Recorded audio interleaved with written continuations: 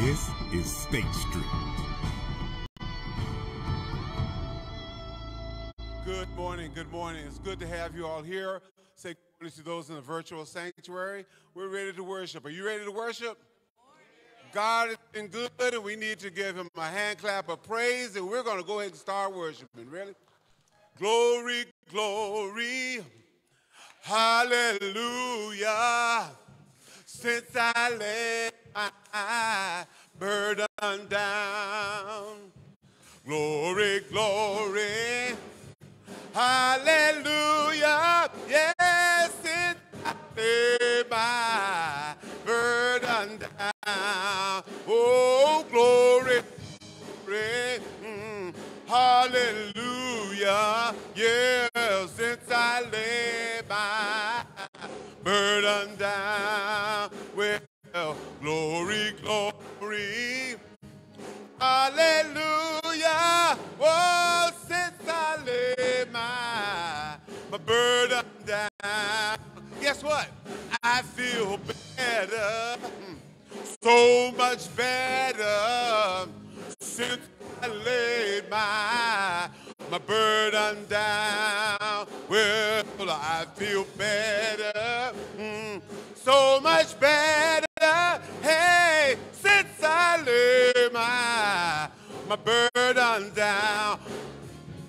Friends don't treat me like they used to, since I laid my burden down. Well, friends don't treat me like they used to, yes, since I laid my burden down. Oh, and every round goes higher, higher. Well, since I laid, yeah, my burden down. Oh, every round goes higher, higher. Yes, since I laid my burden down. One more list. I'm going home to live with Jesus. Since I laid my burden down. Oh, I'm going home to live with Jesus. Oh, since I laid my burden down. Oh, glory, glory, hallelujah. Since I laid my burden down. Oh, glory, glory, hallelujah. Oh, since I laid my burden down. God bless you today.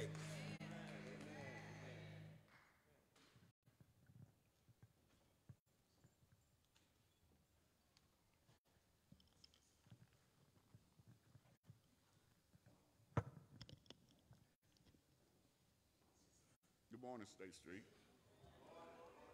This morning we're going to be reading from the 100th division of Psalm. Make a joyful shout to the Lord, all you land. Serve the Lord with gladness. Come before his presence with singing. Know that the Lord, he is God. It is he who made us and not we ourselves. We are his people and the sheep of his pasture. Enter his gate with thanksgiving and into his courts with praise. Be thankful unto him and bless his name. For the Lord is good, his mercies, his everlasting, and his truth endure to all generations. May the Lord have doer to hear his holy word.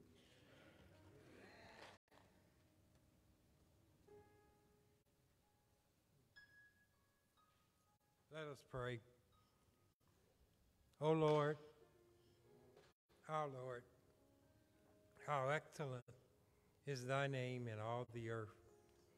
We thank you, Heavenly Father, for the opportunity to assemble here in your name. We thank you for your mercy. We thank you for your grace. But most of all, Lord, we thank you for salvation through your Son, Jesus. We pray that you open your spirit here in our church for worship. We know, Heavenly Father, that you are spirit, and they who worship you must worship you in spirit and in truth. And we pray, Heavenly Father, that we do just that, Heavenly Father. Bless the messenger. Give him the words that you see fit to give to his flock. Help him to spread your gospel and your divine word. We pray for the sick and shut in this morning. We pray for the doctor's skills and knowledge to heal the sick. We pray, Heavenly Father, for comfort and strength for any families who have lost loved ones during this difficult time. We pray, Heavenly Father, that you would be with us until we meet again. In Jesus' name we pray. Amen.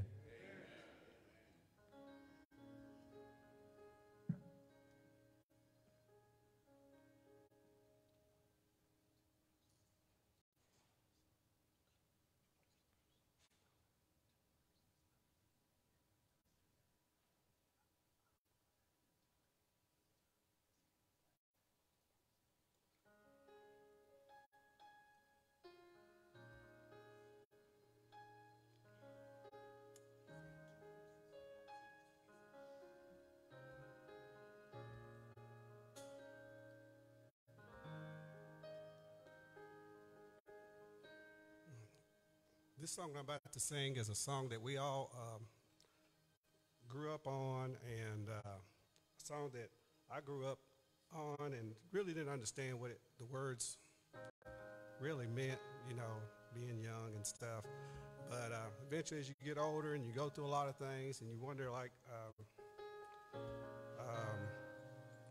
how you got where you are, and being able to see another day, and gets through the sicknesses and all the trials and things that goes on in life.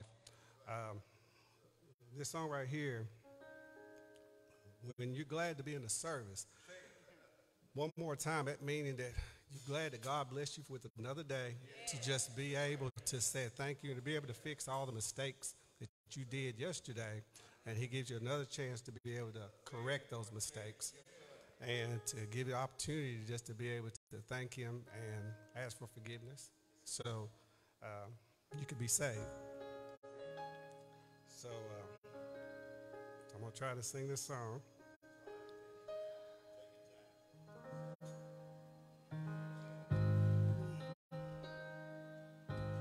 Glad to be in the service. Glad to be in the service. Oh, I'm glad to be in the service one more time. He didn't have to let me live. He didn't have to let me live. Oh, I'm glad to be in the service one more time. Oh, I'm glad to be in the service. Yes, I'm glad to be in the service. Oh, I'm glad to be in the service one more time. He didn't have to let me live. He didn't have to let me live. Oh, I'm glad to be in the service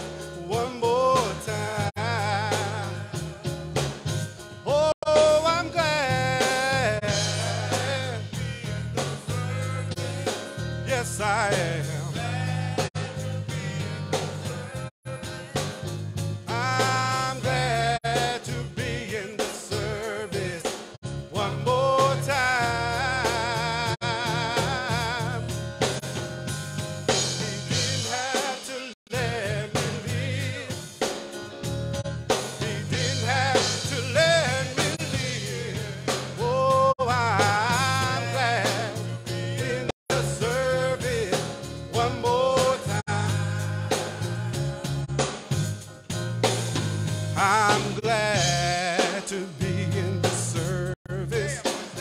Yes, I'm glad to be in the service. Yes, I'm glad to be in the service one more time. He didn't have to let me live. He didn't have to let me live. Oh, I'm glad to be in service one more time. Yes, I'm glad to be. Yes, I am. To be in the service. Oh, I'm glad.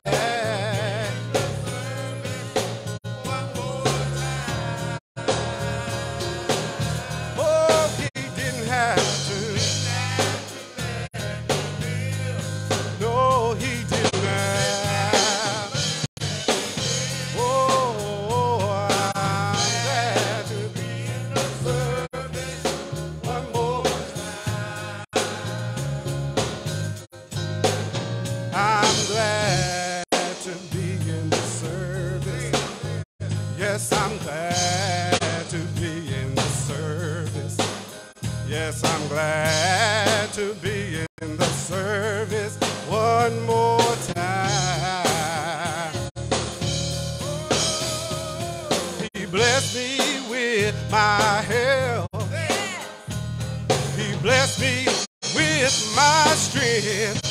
Oh, I'm glad to be in the service now one more time. Yes, I'm glad. Yes, I am to be in the service. Oh, I'm glad. One more time. He didn't have to. No, no, no, no, no.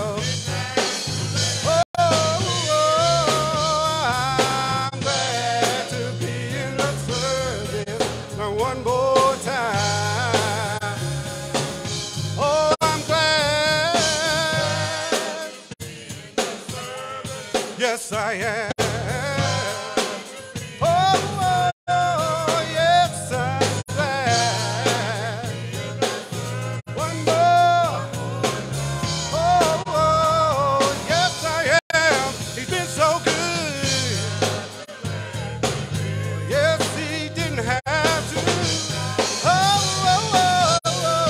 yes, one more time. Oh, I'm glad to be. Yes, I am. Yes, I'm glad. One more time. Oh, yeah. No, he didn't have to. Oh, I'm glad to be in service. I'm glad to be in the service. Oh, yes, I am. Yes, I am. Yes, I'm glad to be in service. Glad to be in the service. Yes, I am. Yes, I am. Glad to be in the service. One more time.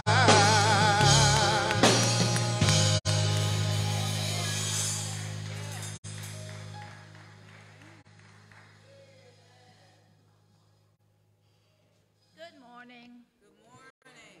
How is everyone? How is everyone? Good. Ooh, there's a lot of grumbling going on. I'm glad to be in this service. And let me just say, we had service during Bible school, vacation Bible school. It was awesome. It was off the chain, as they would say. So if you didn't partake of it, just wait till next year, I guess. But anyway, it was good, and I do appreciate every effort that was put into it to make it as good as it was. Deacon Jackson and Deaconess Jackson did a marvelous job to get everything organized. So we're anticipating next year. I would just like to welcome any visitors that we have virtually or in the sanctuary. We're glad that you're here with us, and we hope that you will come back again. I have one announcement. Our pastor's first anniversary is coming up. Amen. It's Sunday, August 13th at 10 a.m. Reverend James Tex Thomas, the retired pastor of Jefferson Street Missionary Baptist Church in Nashville, will be the speaker, and there will be lunch after service. So you all just keep that in mind and have a wonderful week.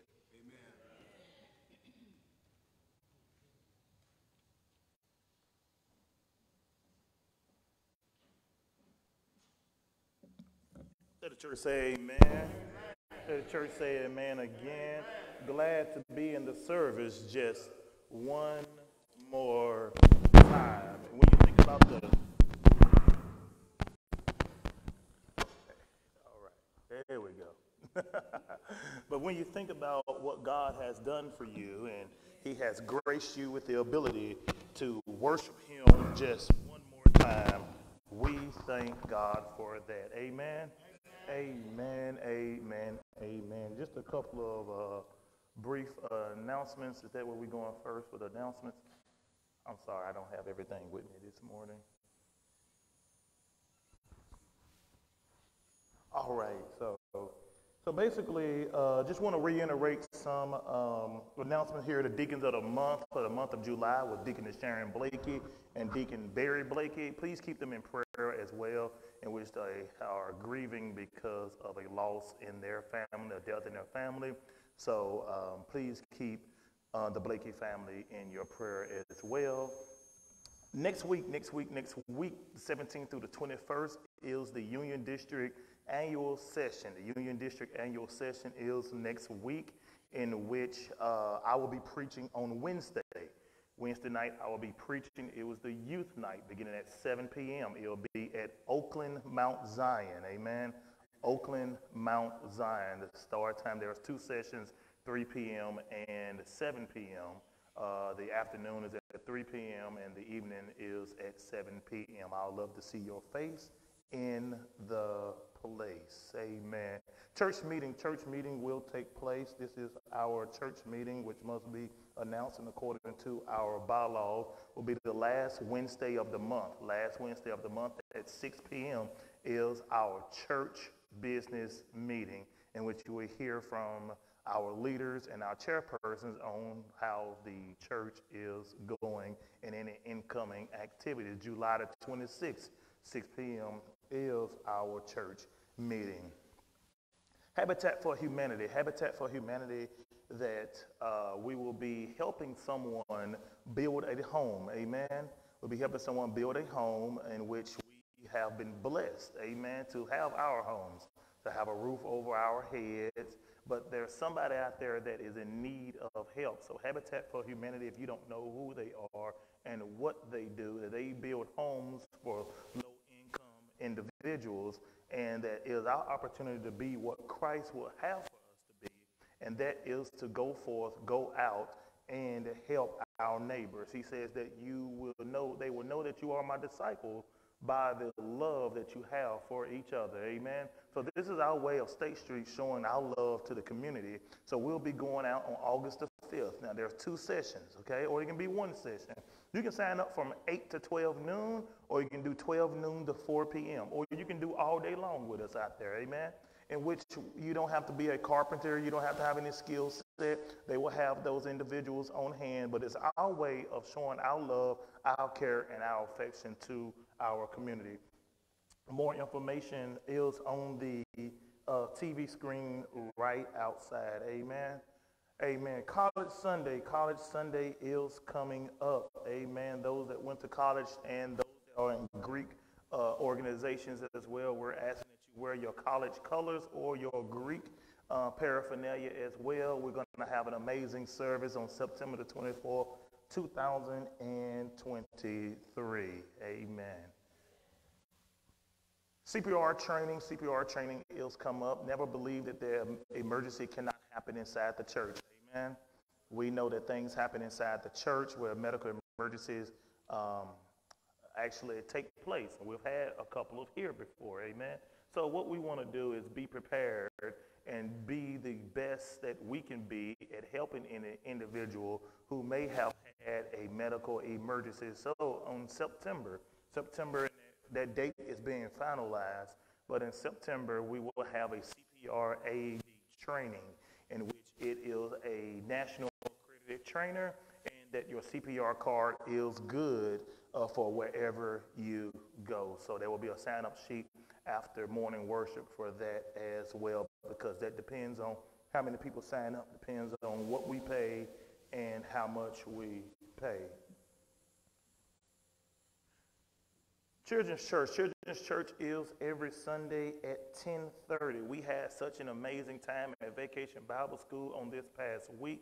The kids were out, the kids were excited, and that let's not kill that excitement, let's not kill that joy that they have. So let them be able to come out to Children's Church as well. Amen.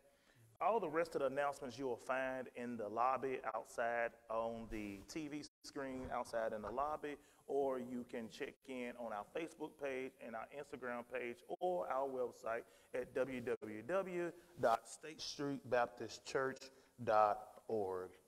It is now time for our mission statement. Our mission statement is who we are at State Street Baptist Church. Our mission statement is what it means to be a disciple maker. It's what we do here at State Street Baptist Church as far as we going out and showing the world and the community that we care about them. Would you please stand all over the building as we recite together our mission statement. Our mission statement reads as such: State Street Baptist Church seeks to engage the sinner, equip the saints, and exalt the Savior. Our focus is to offer unconditional love with unrestricted service. We are dedicated to being witnesses for Christ with fellowship, truthfulness, and selfless service with the highest standard of excellence. We are also dedicated to embracing every person with the utmost level of dignity and respect in accordance with the Word of God. God demonstrated diversity when creating us, yet saved us all equally. We believe in the triune God. As Christ was actively involved in his community, we believe we should be active in the local population as well as the world. Through a variety of programs and services, we will strive to cultivate a ministry of physical, intellectual, emotional, and spiritual well-being. Being obedient and honoring God's word, we understand our faith produces works. So with thanksgiving, prayer, and meditation, we will become a living sacrifice which is holy and acceptable unto God. I ask that you remain standing as we sing our congregational hymn, Pass Me Not.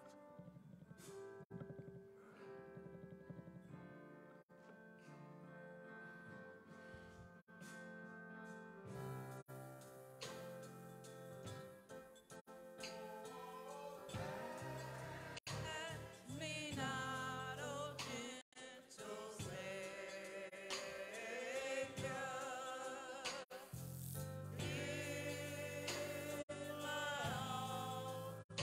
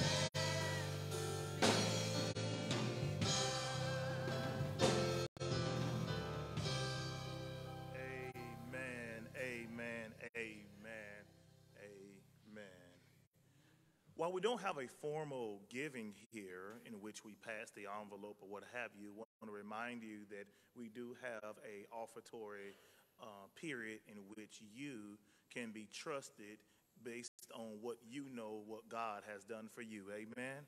Amen. We're able to do things such as Vacation Bible School to help the kids and plan trips with them and other nature because of your giving. So I ask that you just continue to give. That right outside the sanctuary doors is a box for those that like to put their tithes written out on check or in cash. There's an envelope there for you to drop it in the tithe box as well, or we have Givelify and we have Square. The Square machine is right outside at our information booth, in which you yourself can use your credit card or debit card, in which you can give in a secure and a quick and easy fashion. Also, it's for those that's on Givelify. Just download the app Givelify, and you can find State Street Baptist Church, and you can give in that manner as well. Amen. Anybody ready for a word from the Lord today? Amen. Amen. There comes a time in which we all have heard it before, that I'm putting God first. I'm putting God first. Or, as a matter of fact, we have actually counseled others to make sure that God has first place in your life. Now, such expressions we learn in the church are used so often that they run the risk of becoming what we call a Christian cliche. But there's nothing trite, there's nothing more true about the idea of putting God first. Amen? In fact, it's actually biblical. So after the next selection for the choir, won't you meet me at Haggai, the first chapter? I want to lift up in your hearing verses 1 through 16 as we deconstruct what Haggai is going through with the children of Israel about putting God first, with a sermon entitled Priorities.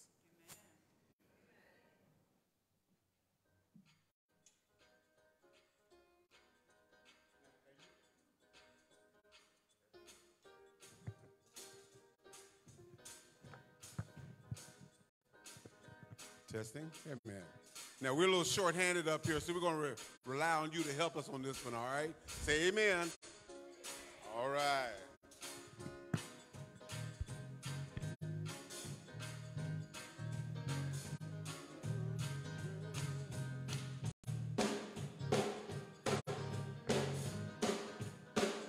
I love to praise Him.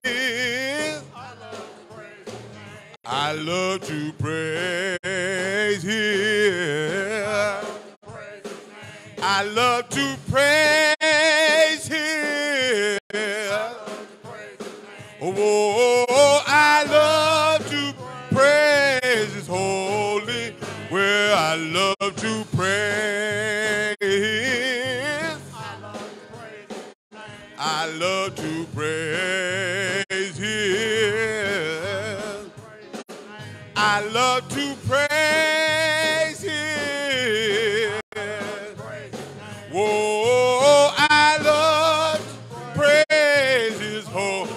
Well, He's my rock, my sword, and He's my will in the middle of a will. I know He'll never, He's just the jewel that I have found. Oh, hallelujah, hallelujah, I love. Oh, hallelujah, hallelujah, I love. Oh, hallelujah, hallelujah, I love. Oh, I love His holy. Well, He's my rock, and sword and He's my will in the middle of a wheel. Oh, I know he'll never, never. He's just a jewel that I have found. Hey, hallelujah, hallelujah. I love. Oh, hallelujah, hallelujah. Love. Oh, hallelujah, hallelujah. I love. Oh, I love. Wait. Oh, yeah, he's my rock, my soul, and he's a wheel in the middle of a wheel. I know he'll never. He's just a jewel that I have found. Hey, hallelujah, hallelujah. I love. Oh, hallelujah, hallelujah. I love. Oh, hallelujah, hallelujah. I love. I love to praise him. I love to praise him. I love to praise him. I love to praise him. Well, he's my rock now, my sword and shield, and he's my wheel in the middle of a wheel. I love to praise him. I love to praise him. I love to praise him. I love to praise him. Oh, I love to praise holy name.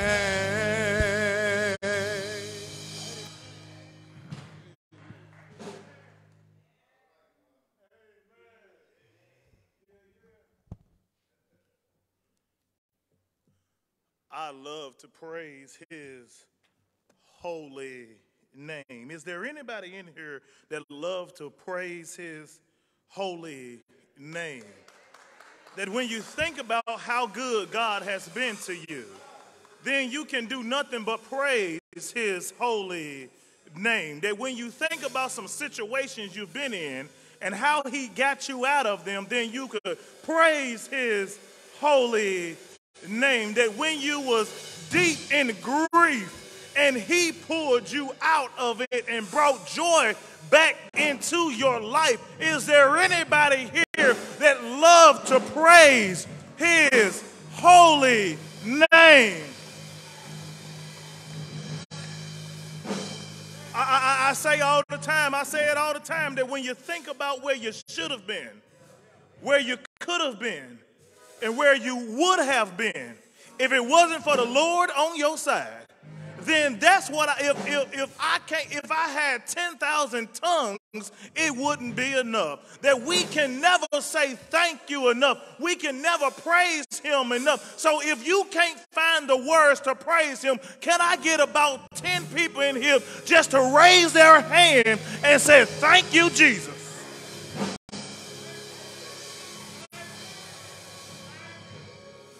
Yeah, he brought you a mighty long way. It's not my intentions to hold you long on this Sunday morning, but peace and blessings unto you from God our Father and Jesus Christ our Savior.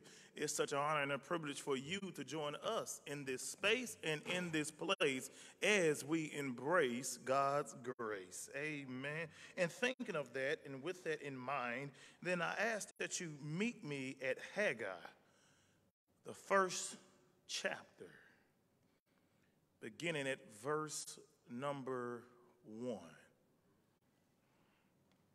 Haggai, the first chapter, beginning at verse number 1. I want to lift up in your hearing verses 1 through 15.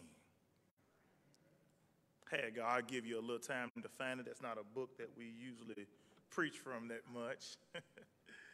Give you a little time to find it. Haggai. If you don't have your hard copy or electronic copy, it's on the screen for you right behind me.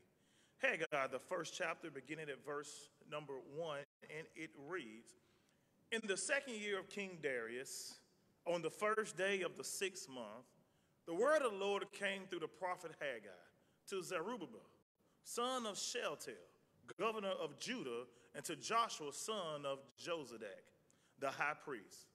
This is what the Lord Almighty says. These people say, the time has not yet come to rebuild the Lord's house. Then the word of the Lord came through the prophet Haggai. Is it a time for you yourselves to be living in your paneled houses while this house remains a ruin? Now this is what the Lord Almighty says. Give careful thought to your ways. You have planted much, but harvest little. You eat, but never have enough. You drink, but never have your fill. You put on clothes, but are not warm. You earn wages only to put them in a purse with holes in it. This is what the Lord Almighty says. Give careful thought to your ways. Go up into the mountain and bring down timber and build my house so that I may take pleasure in it and be honored, says the Lord. You expected much, but see, it turned out to be little. What you brought home, I blew away. Why did I do it? Declares the Lord Almighty. Because of my house, which remains in ruins, while each of you is busy with your own house. Therefore, because of you, the heavens have withheld their dew, and the earth its crops. I call for a drought on the fields and the mountains, on the grain, the new wine, the olive oil, and everything else the ground produces, on people and livestock, and on all the labor of your hands. Then Zerubbabel, son of Shealtiel, Joshua, son of Jozadak, the high priest, and the whole remnant of the people obeyed the voice of the Lord their God and the message of the prophet Haggai, because the Lord their God had sent him, and the people feared the Lord. Then Haggai, the Lord's messenger, gave this message of the Lord to the people. I am with you, declares the Lord. So the Lord stirred up the spirit of Zerubbabel, son of Shealtiel, governor of Judah, and the spirit of Joshua, son of Jozadak, the high priest, and the spirit of the whole remnant of the people. They came and began to work on the house of the Lord Almighty, their God, on the 24th day of the 6th month. You may be seated in the presence of the Lord. Today I want to preach and teach using as a subject priorities. Priorities. The grass withers and the flower fades, but the word of our Lord will stand forever. Let us pray. Lord, speak now, for your servant is listening. Lord, speak now, as your people are listening. Hide me so they can see thee, Lord. So, Lord, let the words of my mouth and the meditation of my heart be acceptable unto thy sight. O Lord, my strength and my redeemer. And the people say, amen. Priorities. Putting God first means that we keep the greatest commandment. Love the Lord your God with all your heart, with all your soul, and all your mind. In other words, we are totally invested in our relationship with God. Everything we have and everything we are is devoted to him. we hold nothing back. Jesus actually teaches us in Matthew the 6th chapter, in that 33rd verse, that he says, seek the kingdom of God above all else. As a matter of fact, he said it like this: first seek ye the kingdom of heaven and his righteousness, and then all these other things shall be added unto you. That is, we are to seek the things of God over the things of the world. We are to seek the salvation that is inherent in the kingdom of God, considering that of greater value than all the world's riches combined. For what profits a man to gain the whole world and lose his soul? The promise associated with the command is that if you are, not you, if we are putting God first, he will give you everything you need. However, the grand jury has met. And I believe that there is an indictment against the church of not putting God first, but putting themselves. Priorities are out of whack. If you believe that this is something new in this generation, then I must inform you on this Sunday morning, July the 16th, that it is not so. It's not something new. Because we have a group of individuals, the people of God, who has their priorities confused. As you know, what I like to do is when I teach, let me give you the background so you understand today's breakdown. Because Haggai comes at a crucial time in the nation of Israel's history. Because Israel had just returned from Babylon. They had returned from captivity. And Zerubbabel is the governor, and Joshua is the spiritual leader. He's the preacher, he's the pastor, and right here in this set of individuals, in this remnant, is about 50,000 Jews. And when they get back, Deacon Harrison, they start to rebuild the temple of God. Because you remember Nebuchadnezzar came in and pilfered the temple, stripped the gold off the doors, took all the treasure out of it, and they have no place to worship. So as soon as they get back, the first thing they do is say, we got to have a place to worship. So they start to rebuild the temple. But then, strong opposition from the outside and indifference from the inside caused the work to be abandoned. They had a shift in their priorities. Satan on the outside and Satan on the inside. The outside opinion of some people and the opinion of those on the inside. You got the devil on the outside, and you got the devil on the inside.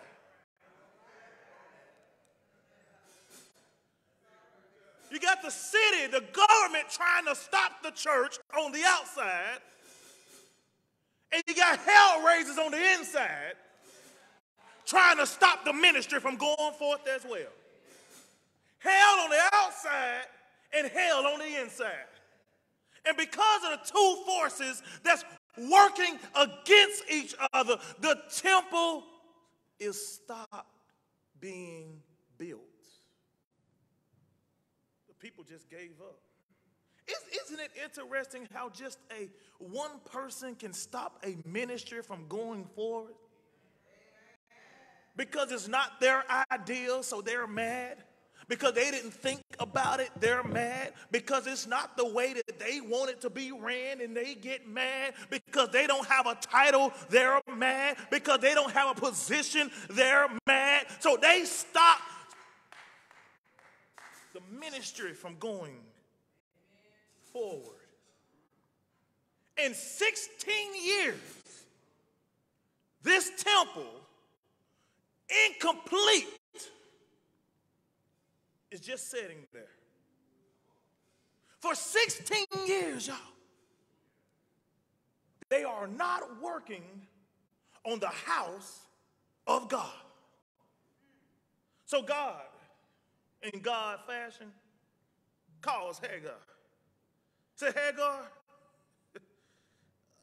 and Zechariah, I need you to challenge the people to continue to work on my house and to consider their ways before him.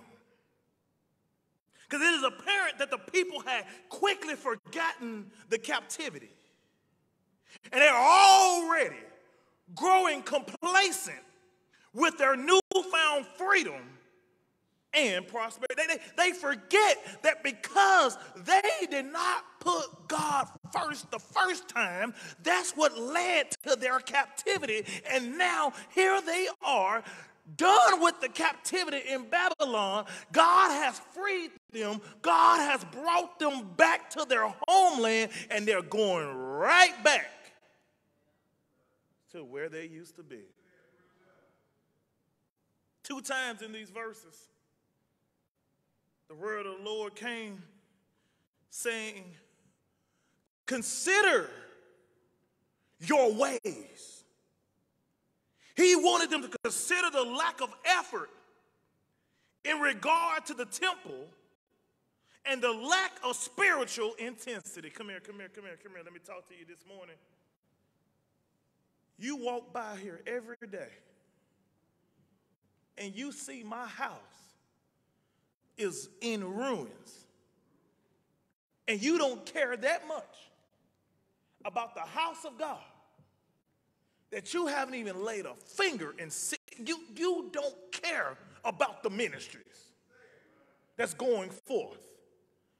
And you walk by, you come to church Sunday after Sunday, and you see that there is a need for college ministry. You see that there is a need for our youth. You see there's a need for missionary. You see there's a need on the usher board, and you just walk on by Sunday after Sunday after Sunday, just checking the block with God, saying, at least I came to church. That's what you are doing. He says, come here, let me let you know, Haggai, what they're doing. You have neglected God in so many ways. He said you neglected, number one, time. He says that these people say the time is not come. The time that the Lord's house should be built.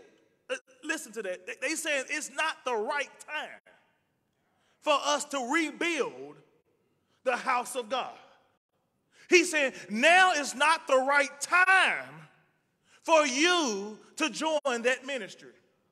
You're saying to yourself, now is not the right time for me to be a member of the church. I mean, you've been back for 18 years. You've been a member for 18 years on paper. You've been serving 12 of those 18 years in leadership. But every time somebody asks you to give some more, now ain't the time. Whenever somebody asks for you to join this ministry, now is not the time. It's been 16 years since any productive work had taken place towards rebuilding the temple. The people were without a place to worship the God who had brought them home and away from bondage. And there seems to be no urgency in getting the house of God repaired and ready for work. If they didn't have the temple rebuilt, that means that they were not worshiping.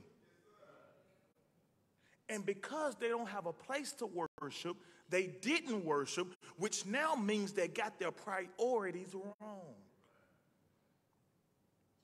They felt as if the time had not come. It is clear that a lot of Christians today are neglecting time. They just can't sense the need to be productive for the Lord.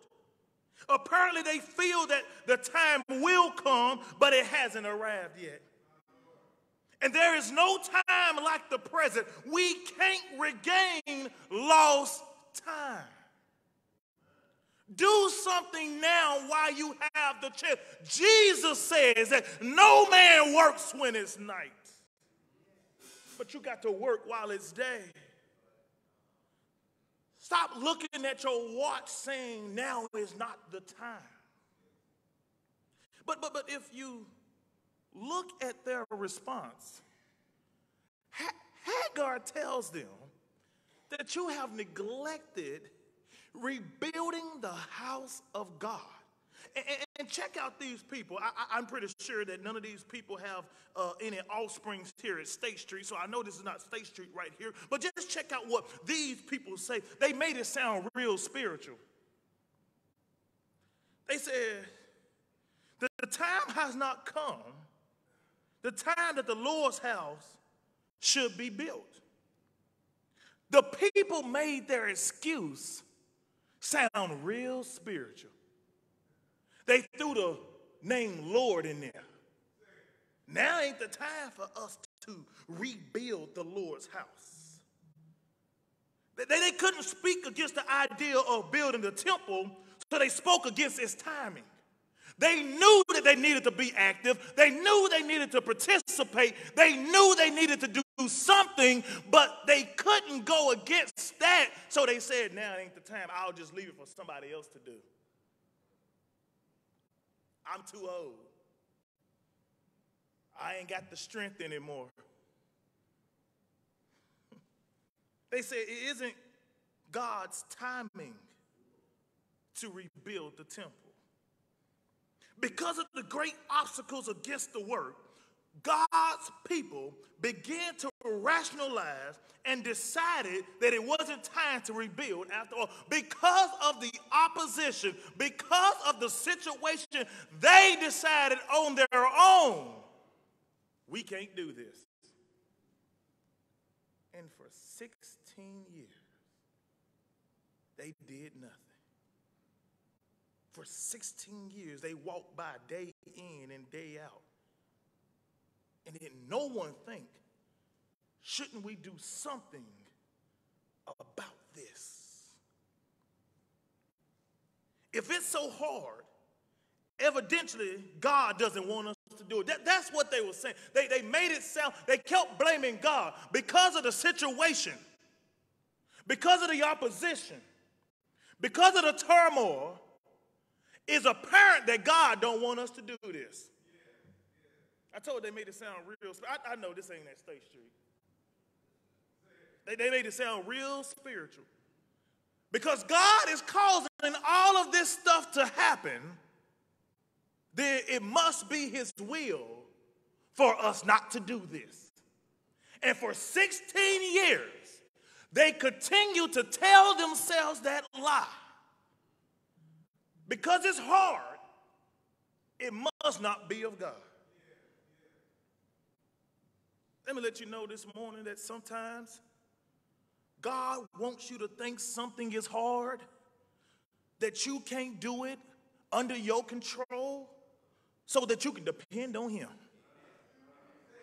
Sometimes God will make you look at some situations as if it's something that cannot be accomplished, as if it's something that can't be done, as something that, so that you can stop depending upon yourself and depend upon him to bring it to pass.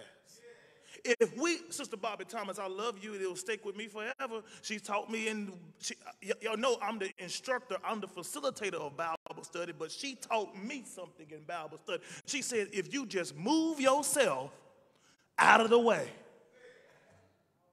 A lot of times we get ourselves in the way. If we just learn how to move ourselves out of the way and let God have his way, then he will guide us. He will trust in the Lord with all your heart and lean not on your own understanding. And in all your ways, acknowledge him and he will direct their path. But so many times we trust ourselves. So many times we're looking at our own strength. But if Paul said it like this, in my weakness is his strength shown. Yeah. But not only they neglected the time, they neglected just the temple itself. There was no cooperative desire to see the house of God established. They couldn't come together and decide how they were going. It was turmoil on the inside. And apparently there was no concern for a place to worship. The one place that God had ordained to meet with them was neglected and abandoned. It is dangerous to neglect the house of God. But we got so many people that don't support it with their presence as they should. They don't support it with their tithes and offering. And many do not support it with their prayers. There is no desire to see the church grow and expand, reaching lost souls for the glory of God. They don't show up for ministry activities. They always have something else to do. Listen, if we are not obedient and committed to the vision, we are neglecting the house of God. That when you don't work towards the vision, you are neglecting the house of God. You can sit on these pews every Sunday and still neglect the house of God. You can come through those front doors at 10:30. You can be here for Sunday school by 8:15, and you can still neglect the house of God. You can have a leadership position and title and still neglect the house of God. That's why I use it as a threefold ministry where it takes your time, talent, and your treasure. And one of those matter. But we got so many people who don't give their time, don't give their talent, nor their treasure. Because they are so concerned about themselves and they have their priorities wrong. And this is what God says. He says, this people, don't believe me, check it out. He said, this people. And we never in our lifetime want to hear God speak to us this way. You never want to hear God saying, this people and not my people. That's his response. He says, this people, because clearly he don't recognize who they are. He said this because he saw their excuses and their poor priorities and noticed that they were not living like his people. So he says, this people.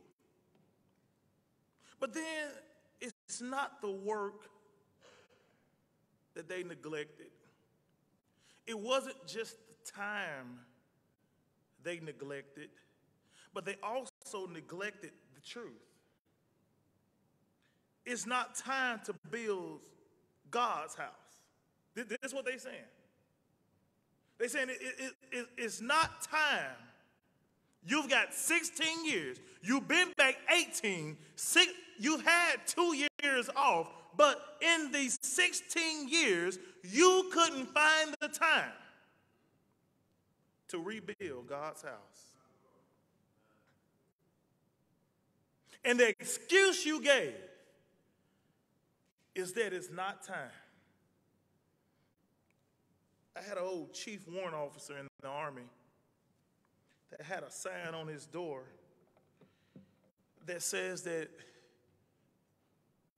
if you can't find time to do it right the first time, when will you find time to do it right again? So if you can't find the time to do it right the first time, then clearly you won't find time to do it right a second time. And that's what God is actually mocking them. He says, you say it's not time to build my house. Yet, you've taken time to ensure your house is together. Think about that. He says, you said it's not time to rebuild my house.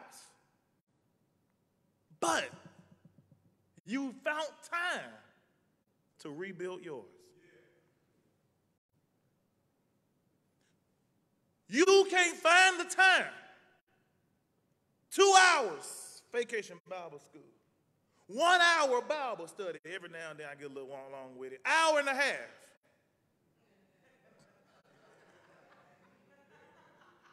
I hear you up there, Deacon Jackson. Hour, 15 minutes with me halfway. Bible study.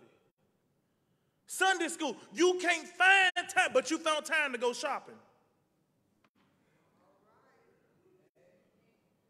You found time to go to the ball game.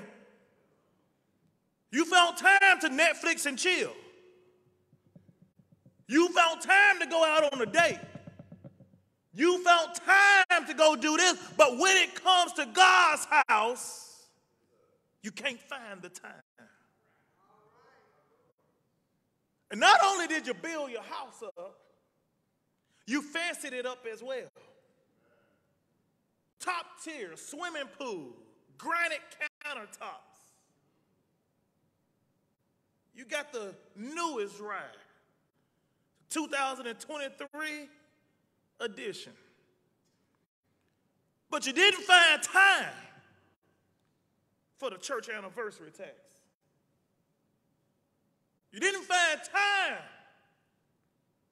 to come and work, help, serve. But you got time for everything else. Is it time for yourselves to dwell in your paneled houses? The people said that it wasn't time to rebuild the temple. In their actions, they said that it was not time. It was time to live nicely in rebuilt houses. And this was the real problem. It's not because they were living the good life. It's not because they had the fancy things in the house. It wasn't because they had the 2,500 square foot home, but that they lived in such personal comfort and luxury while the temple was in ruins.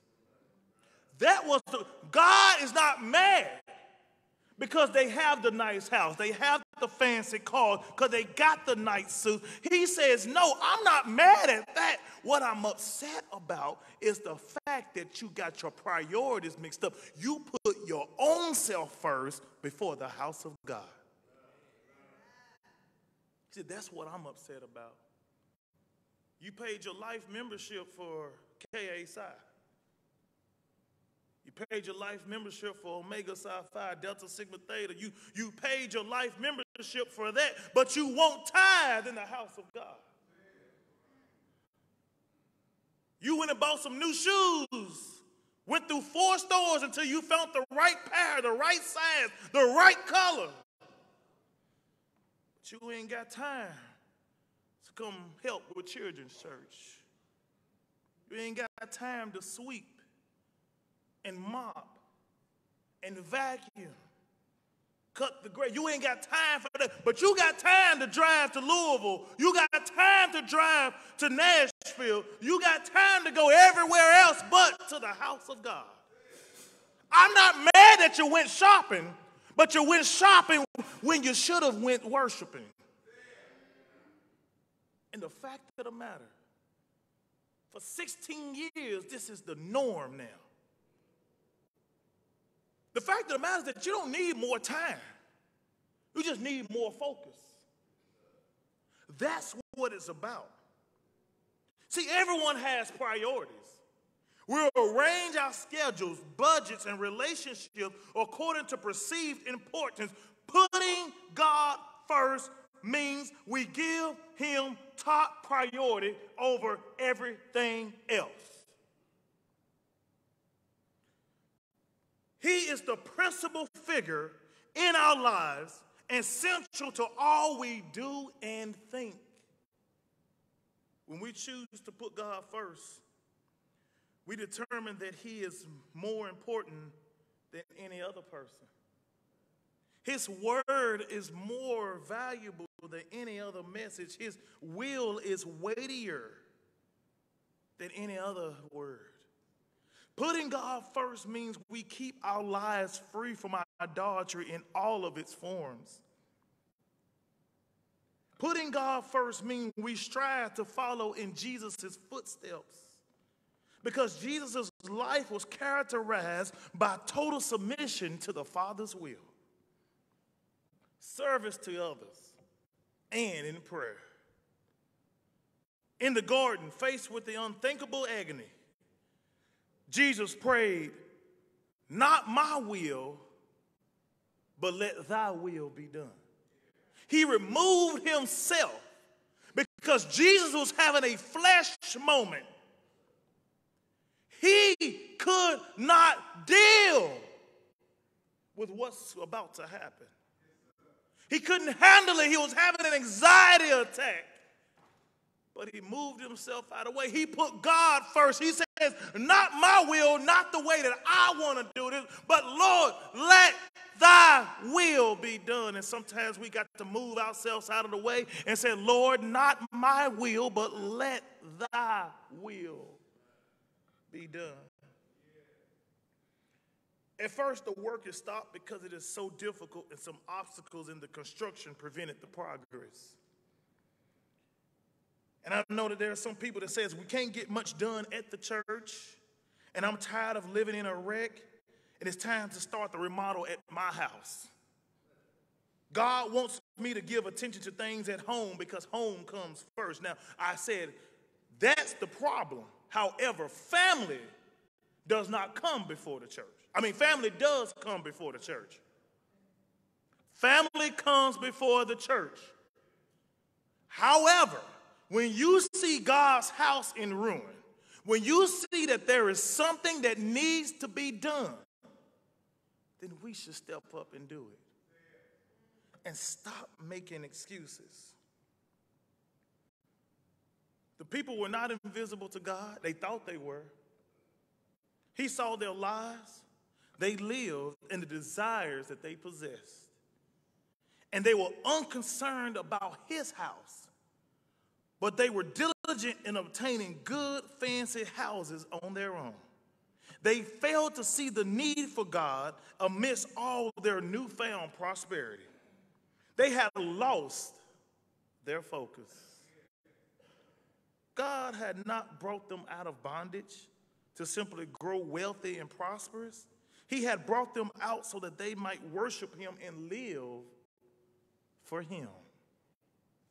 God has not seen us through the transatlantic slave route, through years of slavery, through years of torture, through years of oppression, through years of depression. He has not saw us through all of that so that we can forget about him now. He has brought us through. He has brought us a mighty long way. And we need to keep him focused. The center of our life. He says, "I need you to consider your ways." I like what God does when speaking to Haggai to tell the people. Because this is how you know it's of God or not. Y'all ready? Because God never points out a problem without offering a solution. You missed that, did you? God never points out a problem without offering a solution. He addresses their neglect, and now he's addressing their need. He says, consider your ways and the results of them. Haggai asked God's people to consider what direction their lives were headed and if they really wanted it to continue that way. The Hebrew figure of speech for this phrase is literally, put your heart on the road. If your heart is on the road, which direction would it take you? That's what it means to consider your ways. Think about this. If you continue doing this, where would it lead you? He said, you sow much and you bring in little. The cause of their financial difficulties was their wrong priorities. They suffered setback after setback because the blessing of God wasn't in their pocketbooks. Haggai described a double curse. Instead of much, little was reaped. And the little that was brought home, it went away without doing any good. So you're working and you're doing this, but because you don't have God first, what you do get, it don't last. You're just working in vain over and over and over again. And when things like this happen, the wrong thing to do is presume on the mercies of God. That's the wrong thing to do. Lord, have mercy. No, that's not what. You should turn from your ways, and you should turn from what you're doing and start doing better. He said, you drink, but you're not filled with drink. If our priorities are wrong, nothing will satisfy us.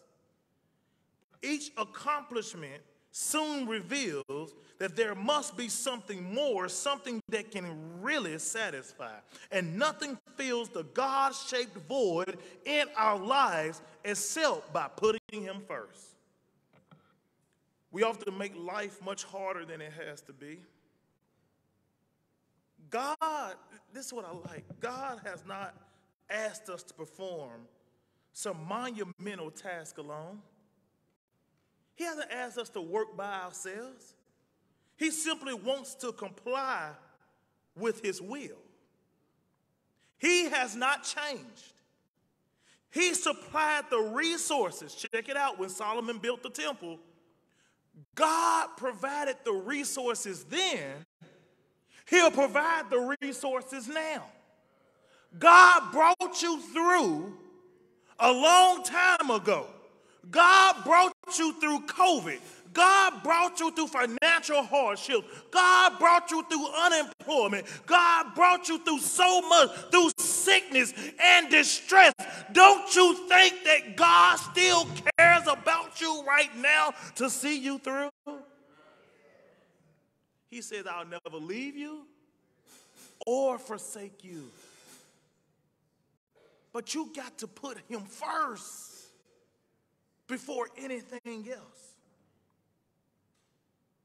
Because he has both time and responsibilities, we do well to pay more attention to the calendar, what I mean by seasons, than the clock on the wall. Be careful to redeem opportunities and lessons. Minutes and hours can be important, but seasons are essential.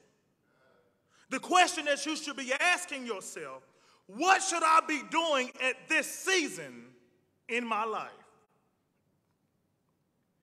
And I'll guarantee you that for each season in your life, there'll be a different answer.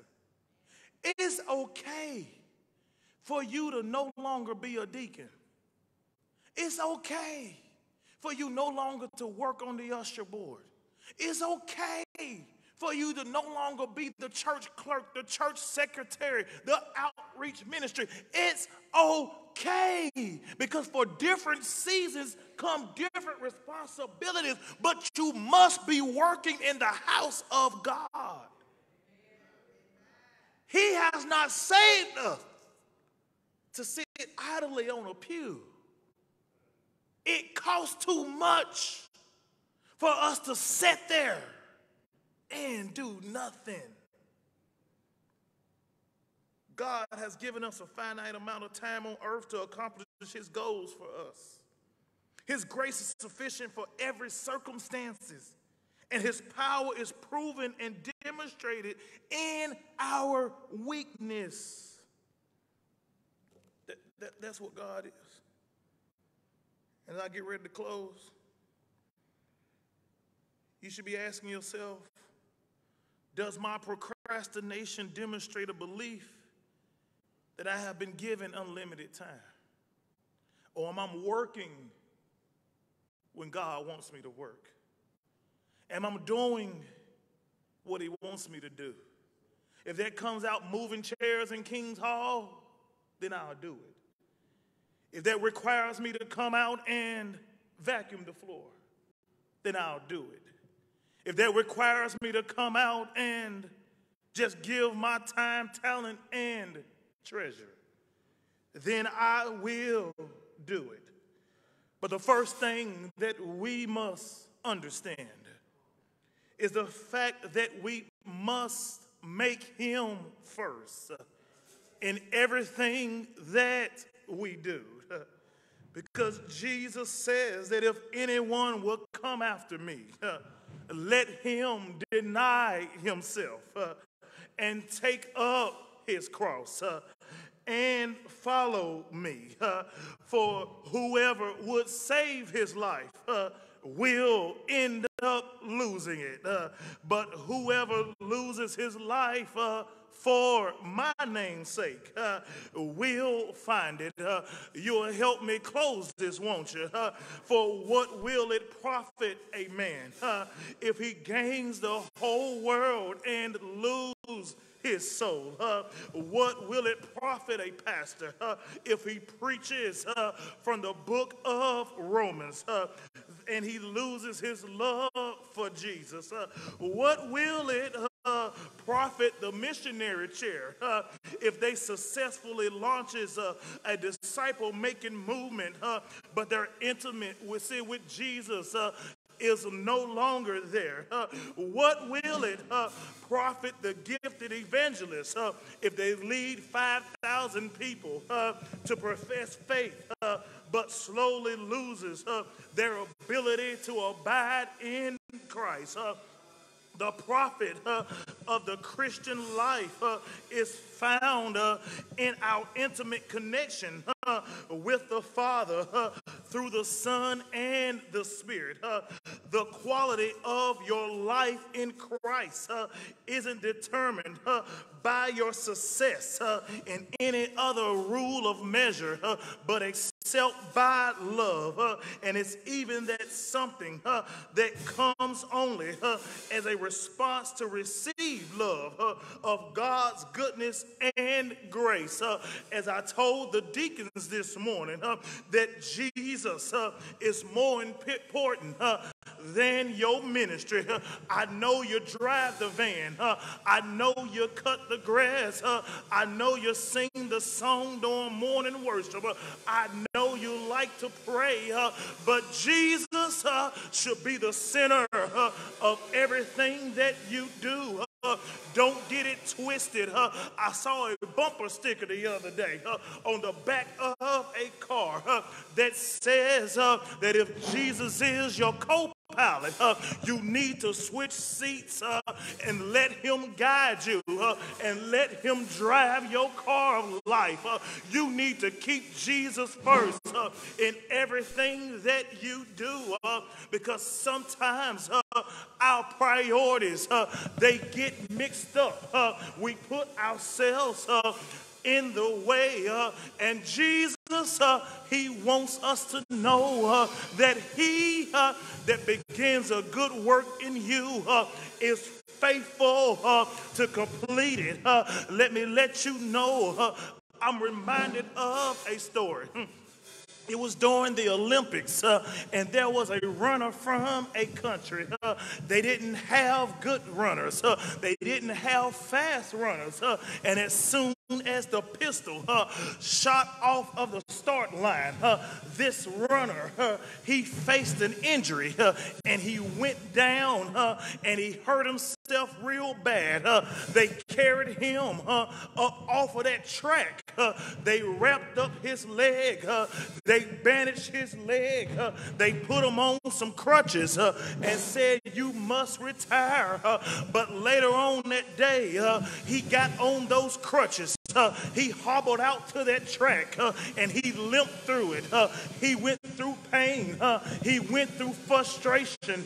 He hobbled around that track until he got to the finish line.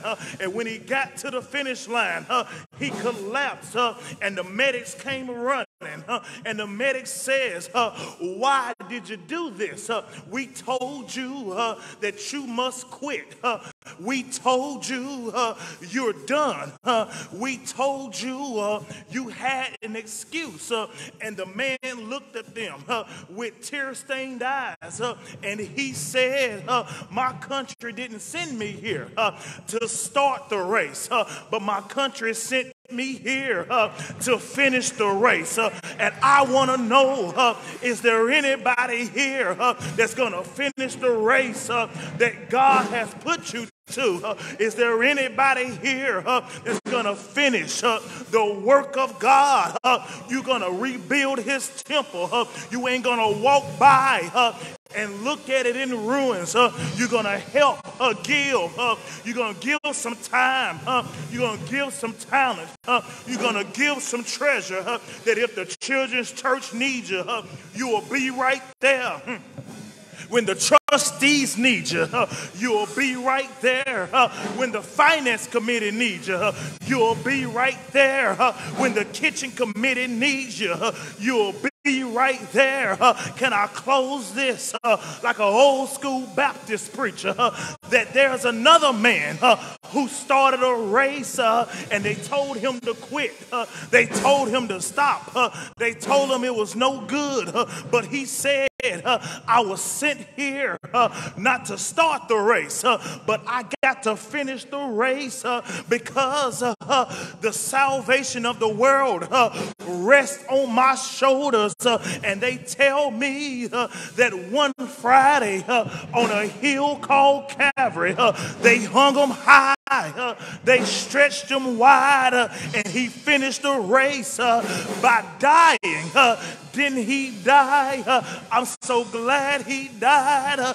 They told me they took him off of that old rugged cross, put him in Joseph's brand new tomb where he stayed there all night Friday, all day Saturday, all night Saturday night.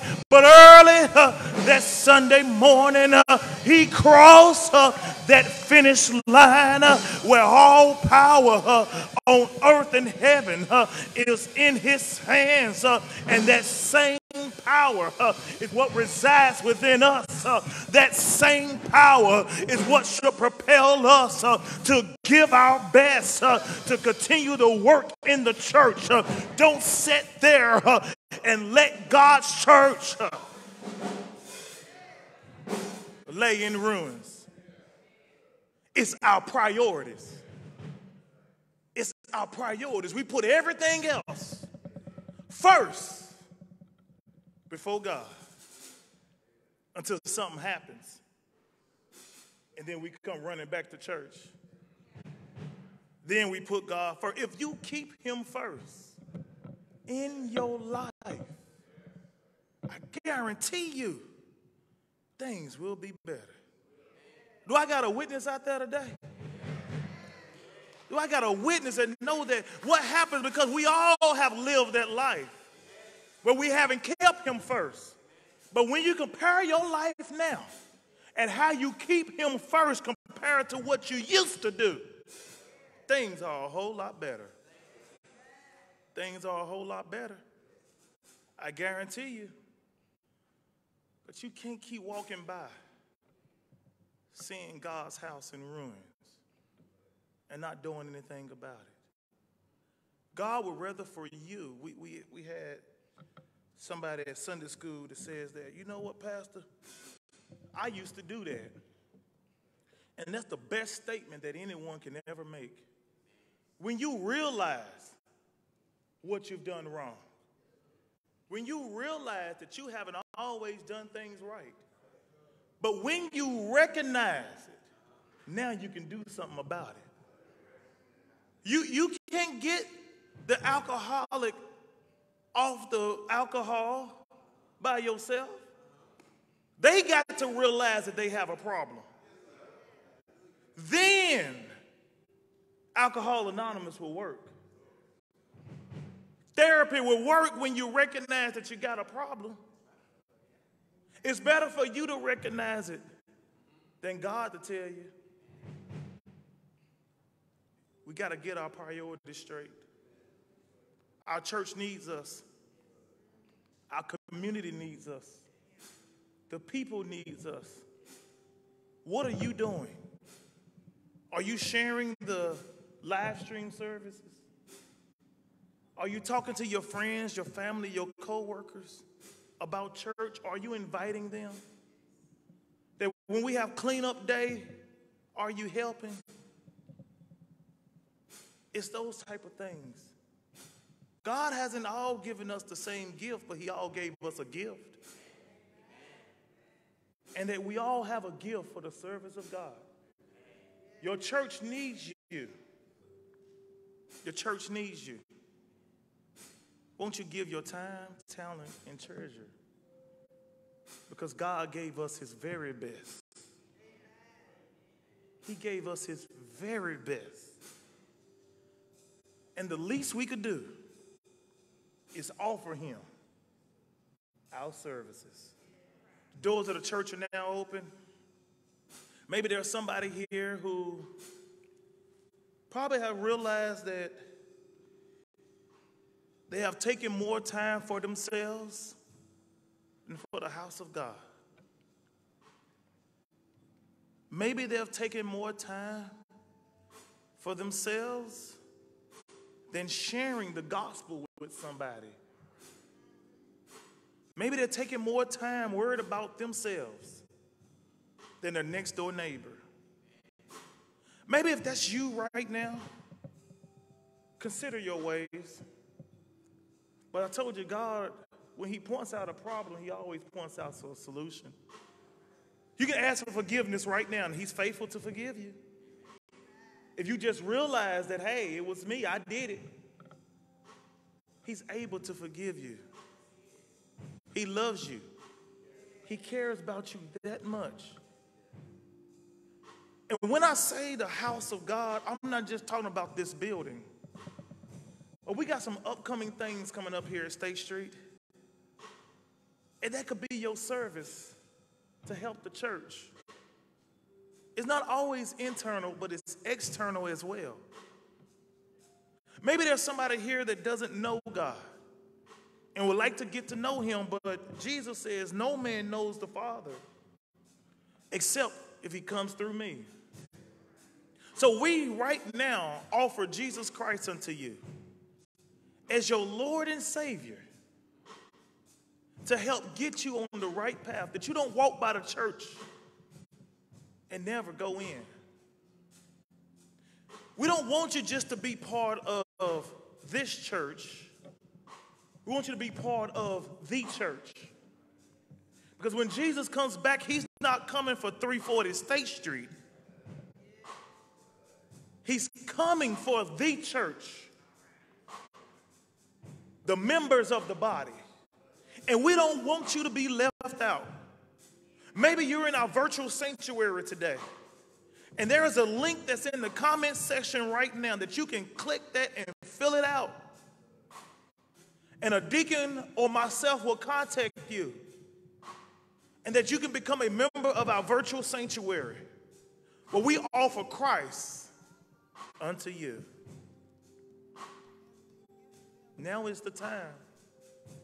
God has been too good to us for us not to care about his work. They started off good. They built the foundation and the altar, and that was it. That was it. But don't stop the work. Please don't stop the work. He needs you. Now, here's the fact. If this sermon wasn't for you, if you're working, then good, great. We had somebody step up for Vacation Bible School just this week that offered, put their time and their treasure into Vacation Bible School to make the little kids happy. And those pictures that I saw of those children at that ice cream truck warmed my heart because somebody stepped up. And I remember a conversation that I had with them a couple of months ago. I told you, taking the vision and not working the vision is how you neglect your church. They came to me and they sat down with me and they said, Pastor, we know the vision that you have, but can we take the vision and can we run with it this way?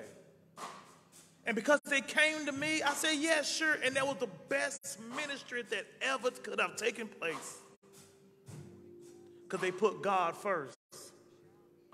She looked at me dead in my eyes. She says, I don't do anything without asking God first. That's how it should always be. Don't do anything unless you ask God first. And stop making up your mind what he's already said before you ask him. Let him speak and let him guide you and let him direct you. Here at State Street, there's room for everybody. We're not selfish. We don't work in silos. We work as a team and as a committee. If there's anything that you want to do, feel free to come and talk to a deacon or myself. And we'd be more than happy to help you find your place here at State Street Baptist Church. We're not selfish. We're a church that loves everyone. There is room for you here at State Street. We stand all over the building.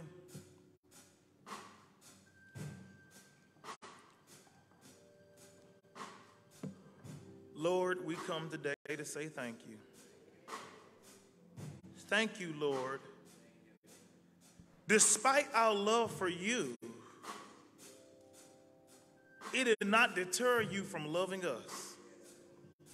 So now, in response of your love for us, we will show our love for you, Lord. That, Lord, we will get to work on your house.